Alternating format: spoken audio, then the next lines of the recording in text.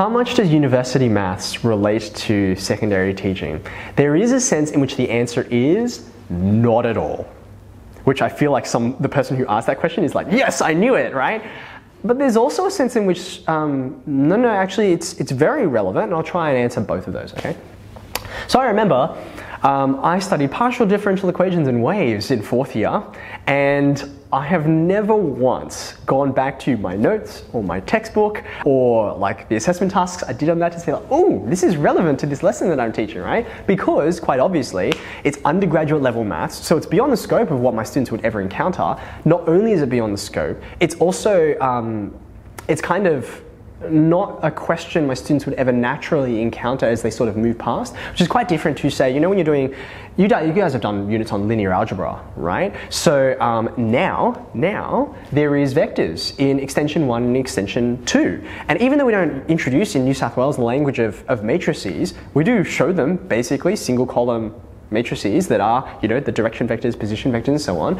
You know, we even talk about the dot product, and they say like, well, the dot product, what other kind of product is there? And we don't tell them that there's a cross product because that's something which comes in uni, right?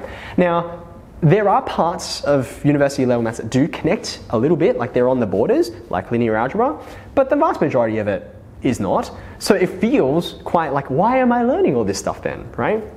Now, I would suggest the main reason is to put you back in the position of learning really difficult mathematics, right? The vast majority of you who are becoming high school maths teachers, you're here because you did pretty well in high school maths, right? Which, can you see, actually creates an enormous problem for you when you go back to teach that maths, because you're going to teach 80 to 90% of students who are not like you. They are struggling to learn this stuff that you found pretty comfortable, right? And so putting you in the position, like pushing you to that place where it's like, I really don't get this. I hope that I get the 50% to pass this exam, right? There is so much importance in the mathematics teacher having empathy with their mathematics students.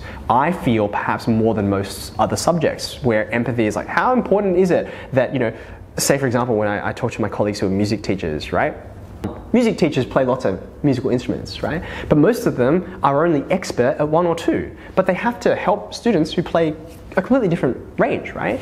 So empathy there is kind of different. I'm sure they would say there is an element of it, but for mathematics, we need to be intimate with the feeling of productive struggle that our students have when you are beating your head against the wall trying to solve a problem and the answer's just not emerging, right?